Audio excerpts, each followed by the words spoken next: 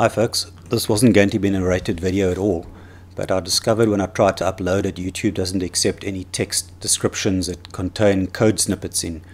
So I have to now do a proper video for it, but it's going to be quick. This is just the Conky desktop hardware monitor or customized monitor you can do in Linux, and what I'm just showing here is I've developed some code snippet which I couldn't find anywhere else to change the CPU temperature color between red and green depending on whether it's above or below a certain threshold.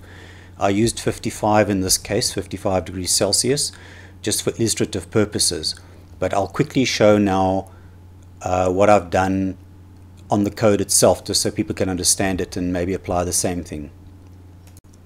So here's the actual config file, the Conky config file, and I've highlighted with the red rectangle is the part of a text I'm talking about. That's the if else condition to check temperature.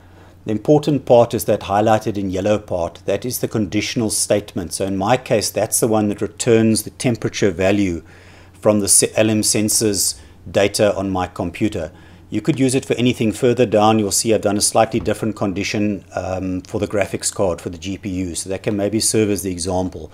Your part in the yellow there may differ depending on your computer, but I'll show you now where I actually get that from. And just following that is the value 55, which you can make 75, 65, 85, whatever you want it to be.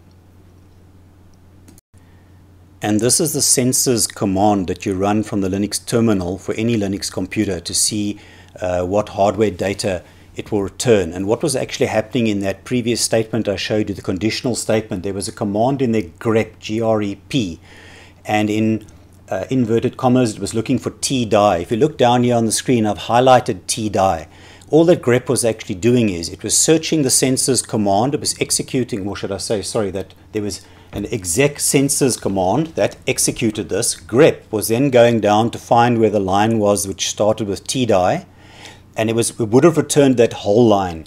But a bit further along in that condition, you'll see I've got a cut command, and I've said character 16 to 19. It's extracting just the portion that shows the number, and that in essence was then returning the value of whatever the temperature was.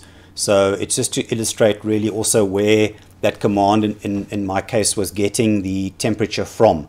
If you run sensors on your Linux, it might be slightly different, or you could change the tDie to anything else there, temp1 or anything else to return the equivalent values, or to set it for something else. But hopefully that just sort of ties the parts together very briefly as to how it works. And I was quite surprised that I wasn't finding this conditional color change for red or green. So I thought I'll just do a quick video, and that's basically it. Stay safe, and I'll see you in the next video.